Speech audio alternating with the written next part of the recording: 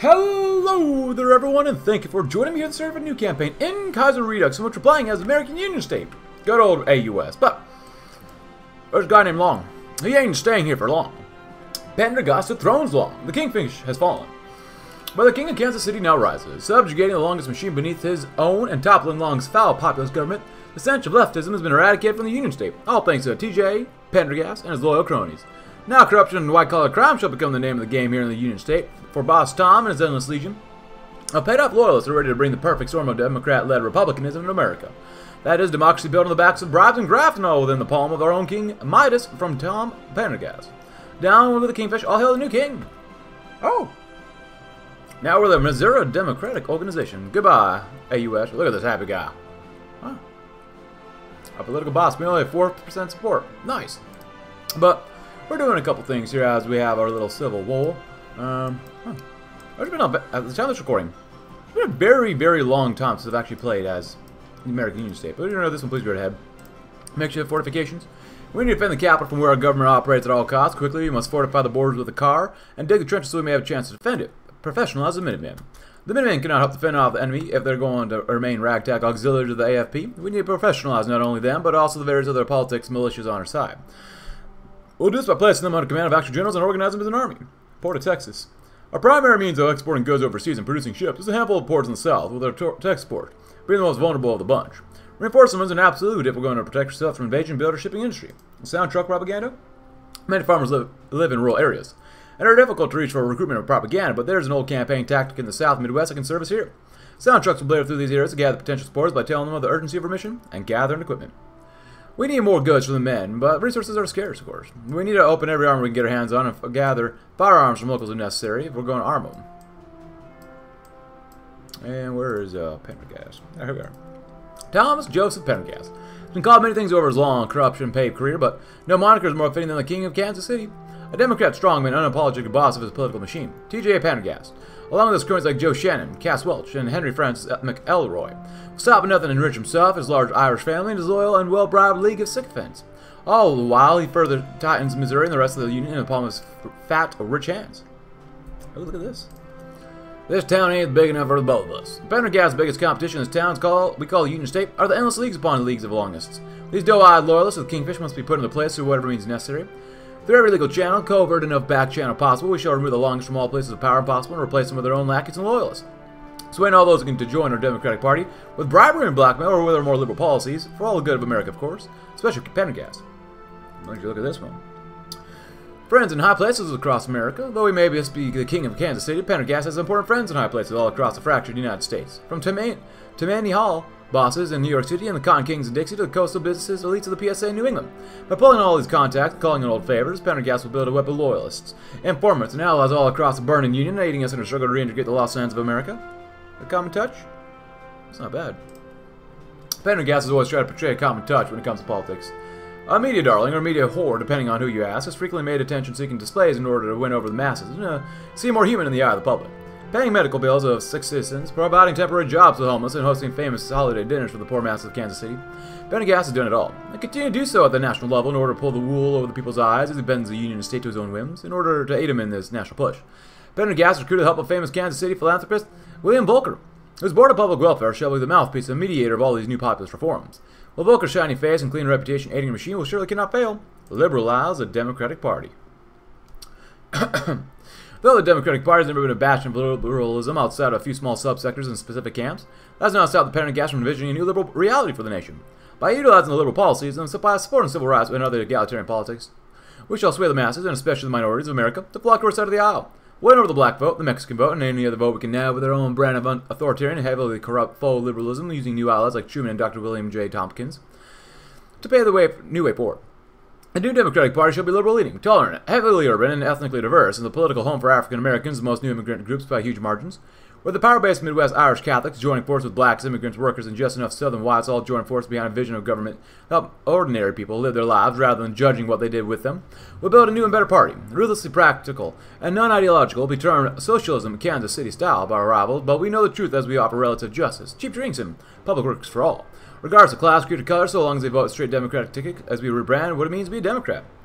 An open alliance with criminals.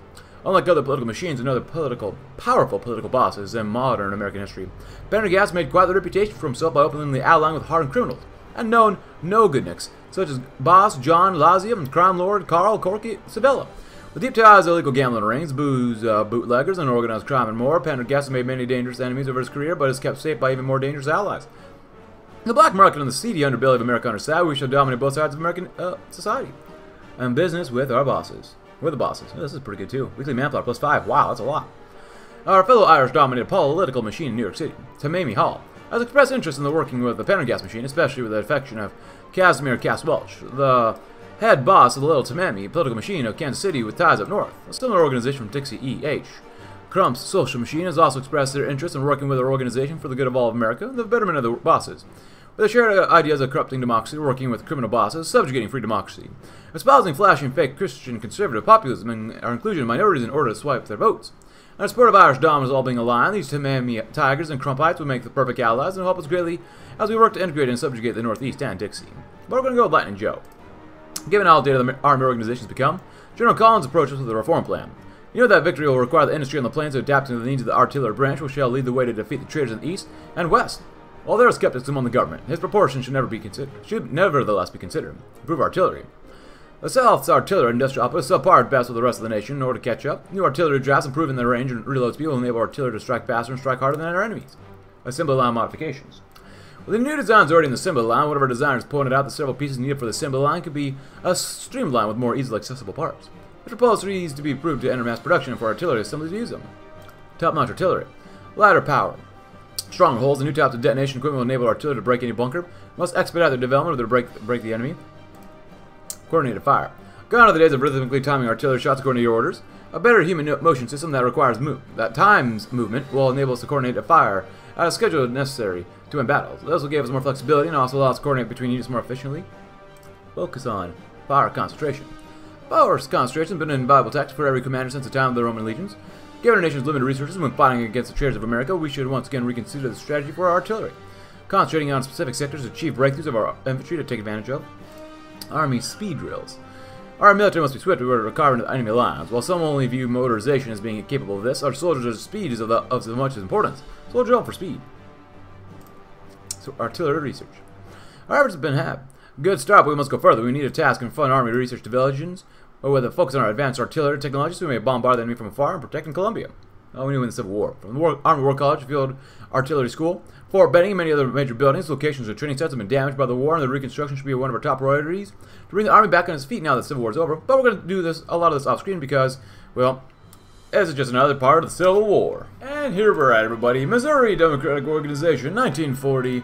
I've done a lot of the air doctrine and naval doctrine, which I'm not really going to read about since we talked about that before, but we're doing alright. A lot of the other Second American Civil War contenders are now defeated, but we got to continue with the focus tree, shall we? Providing jobs to the people. And now with ideas of the common touch. Pendergast has been known to grant jobs, some permanent, many temporary, to the poor or needy in order to boost his public approval ratings and the sense of mass appeal. Whenever the masses of the nation were also working towards reconstruction, Pendergast decided to expand this practice across the nation, providing jobs to millions in a bid to bribe the public with thinly veiled handouts. So we're doing alright. We're beating up against Mexico because Mexico wanted to beat us up, and I'm like, no, Mexico. No, not today. We naval invaded them. We're doing alright. Let's see. We've taken quite a few casualties. And we've destroyed quite a few enemies, too. So overall, not bad. Not perfect, but we really got to focus on the PSA next, which is going to suck, but, you know, whatever. It is what it is as we keep making more divisions and we recruit more, but I'm going to delete them anyways because we can, and we're going to really focus on the Pacific states soon. Not quite there yet, but soon as we expand the dockyards. Dreadnoughts, improved cruisers, huh? Improved carrier, that's nice. Improved carrier hull, armored. Improved cruisers, huh?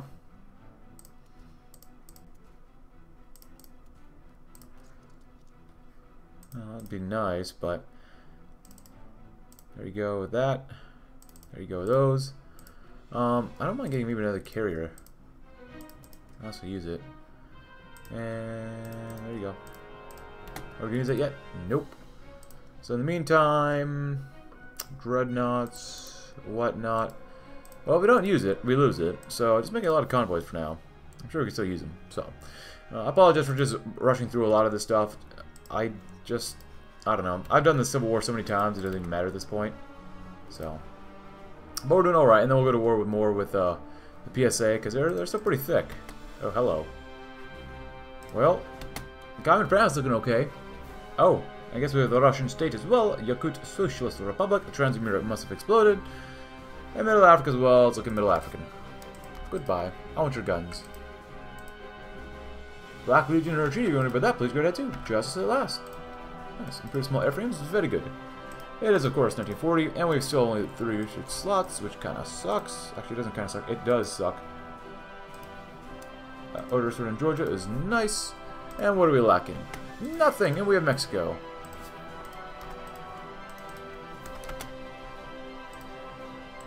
You guys go here. I want you guys to do this too. That's probably a bad idea. We're just going to immediately start attacking them. Build a navy's done. We're going to need a couple things of air bases around here and whatnot, aren't we? Oh, you betcha. Let's see. Better engines, why not? Thank you very much. It's not an American campaign unless you just fully annex Mexico. After a long campaign across Mexico. Yeah. There you go. We finally managed to shatter the Mexican defenses. Mexico City's in our hands. We must now decide the future of Mexico. Of course we're going to occupy them. Why wouldn't we?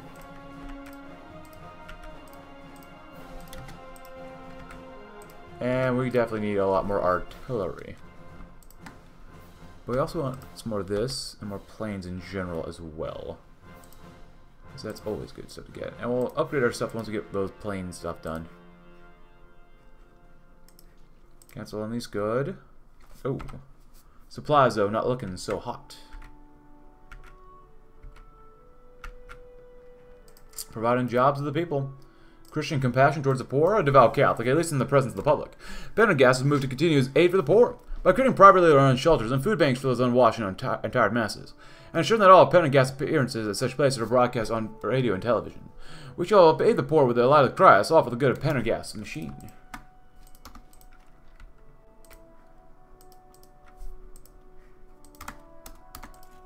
What a blessed man. The Pendergast stamp. The Pendergast stamp is a commerce stamp given to all goods produced in a Pendergast-owned business or subsidiary. From the ready-mix concrete company to Fidelity Bank, most large and profitable new business in Kansas City had the stamp, showing that at least part of the profits go directly to Pendergast and his cronies. In line with the dreams of total economic domination, his continued life living in the lap of luxury like some monarch. Pendergast will spread his stamp to every profitable firm and business in the Union, from the shipping and construction industries to resource extraction and simple mercantile operations. Slowly but surely buying up parts of different ventures or creating his own when he has no other alternative. All in all, an attempt to directly profit off every sale and purchase in America for the good of himself, the political machine, and for all Americans. What's not to love? So how are we doing over here? We're definitely trying. We've lost a lot of guys against these guys. Quite a few guys, in all honesty. Gregory Jackson. Nice. Help offset the cost of trying to do all that. We're just going to delete all those divisions. It doesn't help out that much, but, you know, helps out.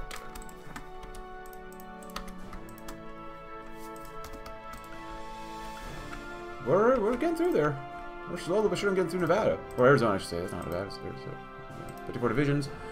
30 million manpower. Henry Kaiser. He's an industrializer. It's not bad for him. And we have a cup of coffee. Oh, not coffee, but ginger tea. Gingerly sipping on some ginger tea. Tijuana would be nice. You, on the other hand, are doing what? You're doing alright. I'll break through. Nice. Very good. Get that goddamn port. Possible ceasefire. Well, if you're to this, please go ahead. Nope. Why would we do that?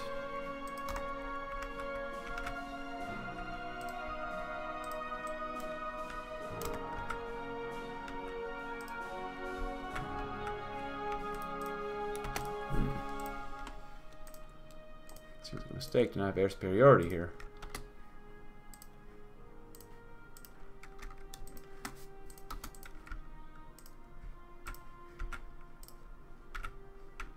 Slowly working on them.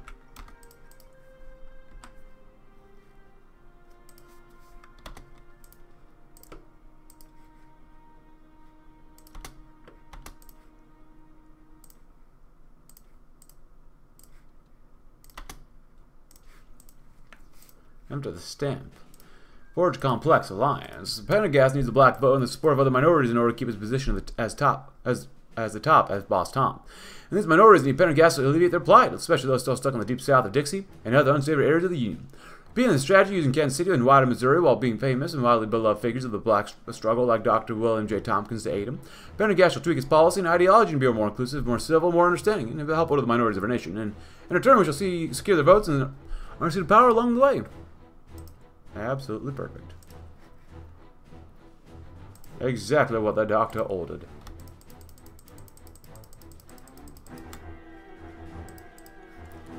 Could use more stability though.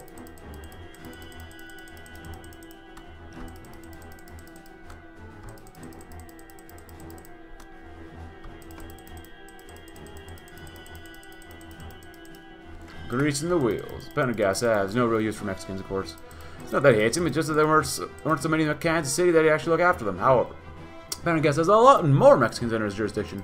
Already that Mexican boat is beginning to gradually shift to his camp, but that shift is not fast enough for Pendergast. It worries that some upstart naysayer can come in and promise them the world and lock down their boat for the next few centuries. That's why he's begun to cook up a new political program aimed specifically at the Mexican vote. Promising an easy path to immigration, job placement programs, and through social outreach managed by the Guadalupe Center under Dorothy Gallagher means it looks mighty attractive to the average Mexican immigrant. However, doing so would undoubtedly alienate the not so insignificant white racist vote. Pendergast must choose southwest or south. Bread and circuses. Immediate portion. Bread and circuses for the people. Yeah, they're out of equipment, but we actually have quite a bit of equipment still. Unlike them, we can actually grind through our manpower a little bit. We're taking quite a bit of California too already. We have LA, look at that. Yeah, not bad. Nice, there you go. That's what we wanted. I like cannons too, but we're going to wait.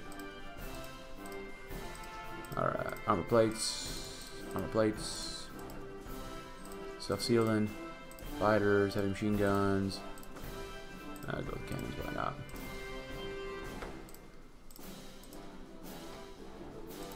Oopsie.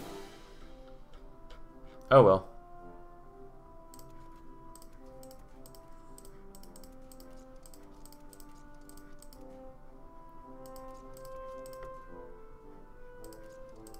Nice. We're going to need a lot of rubber.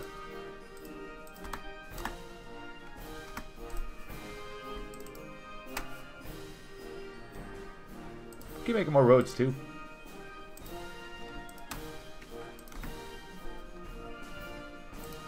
Nice, very good.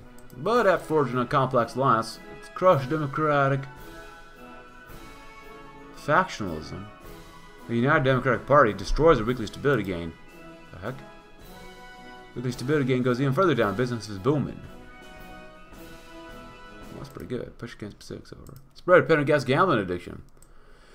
Pendergast long been known a gambling addict, frequenting the craps table and slot machines in Kansas City and other nearby metropolises without abandon. Something that tap into the gambling economy to improve their national financial situation. Pendergast moved to legalize gambling establishments like casinos all across America.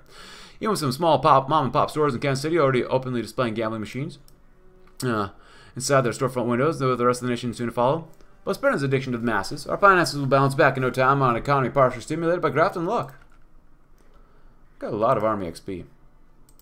Not sure what to do with that as we're grinding our way through here, but we'll figure it out. We always do. Sending the army. Ah, get some more stability one. Hey, an encirclement. Look at that. Grand Junction. Goodbye, Grand Junction.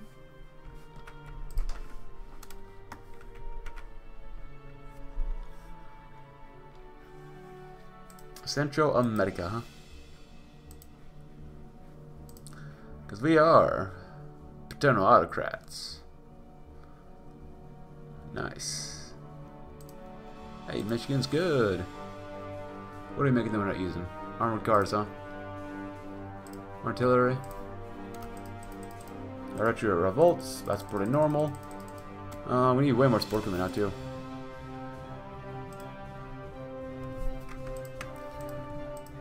United Front forms. Pretty nice. Pretty normal, though.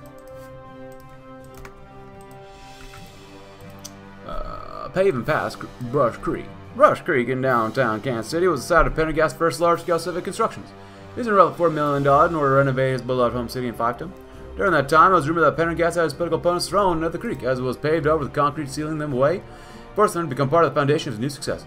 Echoing this civic project, we shall start a new wave of construction across the nation, building new urban centers and civil infrastructure to aid the workings and functions of the state. And a few of our political enemies were to fall in concrete mix yet again, so be it.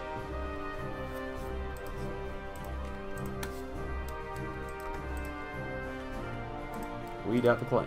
You bet we are. You betcha.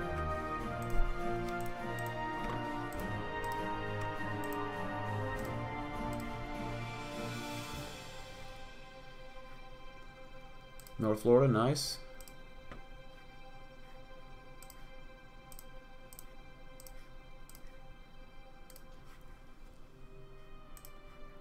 Out almost $500,000 over 600,000. Nice, very good, very good, very good.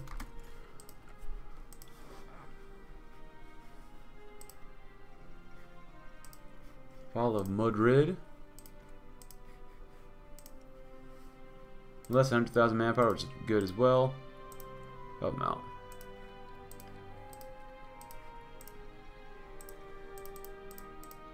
They ignored minority. Memphis is a machine on its own and remains largely outside of Pendergast's direct control. Oh, my bad. The man that controls E.H. Crump is all like Pendergast. Both are Democrats and both populist, and most importantly, both are described as any political boss. Crump's role in Memphis has maintained through an unlikely alliance with the Black Vote. Crump has done much to support the black community and the city through the patronage of its leaders and given the blacks the right to vote at all. Pendergast began to use Crump to expand such measures to other cities across the South, like Birmingham and Atlanta. We can occupy the Crump system in major cities across the Black Belt like Atlanta and Birmingham to finally bring the ever-reluctant black vote into line. We will, however, to keep them at arm's length so we don't anger the southern whites. It will be an extremely delicate, extremely precarious balancing act, but if we keep the plates spinning, everyone gets to go home to dinner. An unlikely southern brand of progress. Another done.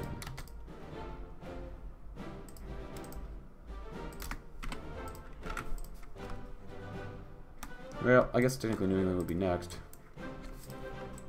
You shove yourself over here for now. End of the Second American Civil War. Huey Long and his allies have triumphed over all the enemies. With this victory, we can now celebrate a new era of peace. Though there's so much rebuilding to do, we shall take this time to celebrate a victory. Oh, good God. Oh, good Lord. Nice. Union victory. The Kingfish prevails. Well, I don't know. I wouldn't say necessarily prevails. Because we got quite a few things to do here. No innovations and lacks prohibition. Always a vocal enemy of any prohibition bill. Even when his own state tried to pass it after prohibition failed as an idea at the national level, T.J. Pendergast still understands how much money is to be made in a prohibition system. Spirit of good spirits. Pendergast moved not only publicly to cry ideas of temperance, but has conversely gone on to pass prohibition at the national level. Under this oppressive system, Pendergast and his goons will control the entire legal liquor and booze industry in America, ensuring that all profits from alcohol sales, creation, and consumption flows directly into the pockets of Pendergast and his political machine. Better than the plan. Pendergast also gone to fund the creation and renovation of distilleries and breweries across the nation, such as his own T.J. Pendergast Wholesale Liquor Company, Atlas Beverage Company, and the City Beverage Company, while incentivizing small businesses owners to open up new bars or other seedy dens of gambling, drinking, and sin. On Pendergast's own dollar, will make America contradictory booze paradise for all us that enjoys their endless craving for alcohol, and fires further fuels the economy and fattens Pendergast's wallet. We're gonna keep it in its current capital, American Legion appointment. At the end of the Civil War comes a vacancy in the ever-important position of the American Legion's national commander. This last title holder, Smedley Butler, foolishly styled the syndicalists who have overtaken this position will symbolically represent the veterans of the United States military and society. And that situation is very important, of course. The most common name floated up is General Terry de la Mesa Allen Jr., although he would need to be pressured into the position given his hatred of bureaucracy. Right-wing papas argue that Gerard L.K. Smith should be given the position as a show, as of his loyalty and activism in the Legion recruitment. Left-wing populists, on the other hand, prefer veteran Sid McMath, who should be appointed. We're going to go with him just because that's the route we're pretty much taking here at this point. Yeah, we're looking all right. We did well. Now what? That's a good question. Because we're going to do that, and we'll squeeze the police force too. Well, the Kansas City police force, along with the police forces of cities like Omaha and Wichita, have long been in the pocket of Pendergast. The rest of the police across the nation is a far different story.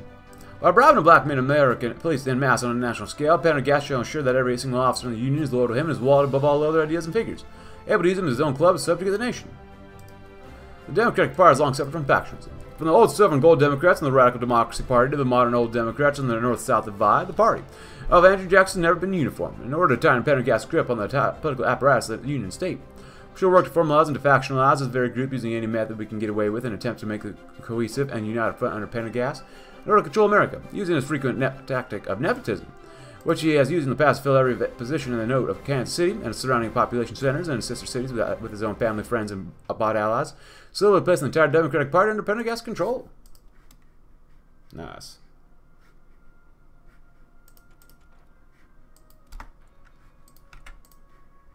A business empire of our own. Always dreaming of being the kingpin of a massive business empire, and with all of America now at his fingertips, Pendergast has endeavored to fulfill his exact wish. Set up new business ventures directly loyal to him and all his cronies across America will tap into valuable resources and lucrative sources of revenue.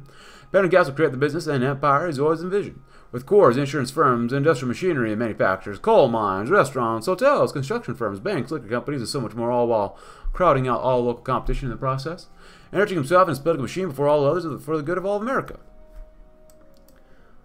Use a senator from Pendergast. What's a name? What's a nickname given? To Pendergast's political ally and friendly face from his political machine, one Harry Truman.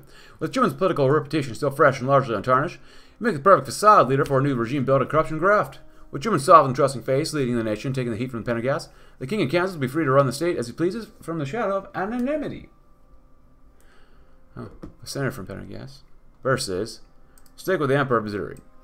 Although Pendergast's reputation has surely been tarnished, it was never that clean to begin with. It's true convention and darn subtlety. The king of Kansas City shall rise as the Emperor of Missouri and the true unchallengeable leader of the Union State. All will bow before the corrupt splendor and pledge loyalty to the bottomless pockets of cash. Thus it be paved over on the road to prosperity and progress. Let me know in the comments below. Should we do stick with the Emperor of Missouri? Or should we use a senator from Pendergast? Let me know in the comments below. In the meantime, I kind of like seeing all this stuff, but at the same time, I wish we could kind of close out of it so it doesn't do all this. Oh, the United States governments. Oh, this is for Uncle Earl. So if he actually wins, American radicalism, Oliver Bingham, social justice, Charles Coughlin, National Crusade, cast down the wicked, American morality, eh? That's cool. But we'll be rebuilding the country. If you want to read about these, please go ahead. These are pretty normal. And this is what always happens, so. Urban housing sees treacherous wealth versus conditional forgiveness. Employment expansions, we'll probably do sees treacherous wealth because that just sounds like what we should really do. Farm relief, it's not bad. National Valley Authority, rural electrification and public works administration. National Education Administration, which is not bad because we want to go there to get that research slot. The Grand Army of the Republic, of course. Recognize philanthropists. Dependent and Disability Act. Infrastructure efforts is not bad. Department of Public Safety. Veteran Work Program. State grants. And then eventually Reconstruction will be over. And we've got some other things here too, but I've read these before as well. But eventually we got to figure out. We're going to be back on the world stage. We're going to do this one, please go ahead. We got to figure out isolationist, Americanist doctrine, but we can't quite do the Empress of the Americas, which sounds like a lot of fun. So let me know as well. Should we do isolationist relief, which sounds like we should probably do that one, or should we do Americanist doctrine? Let me know in the comments below. But I think we'll end the episode there. If you enjoyed the video, though, leave a like, subscribe if you're new, check out my Discord link in the description below, and I will see you tomorrow. Let's see what else we can do with Tom Pendergast. Thanks for watching. Have a tremendous rest of your day.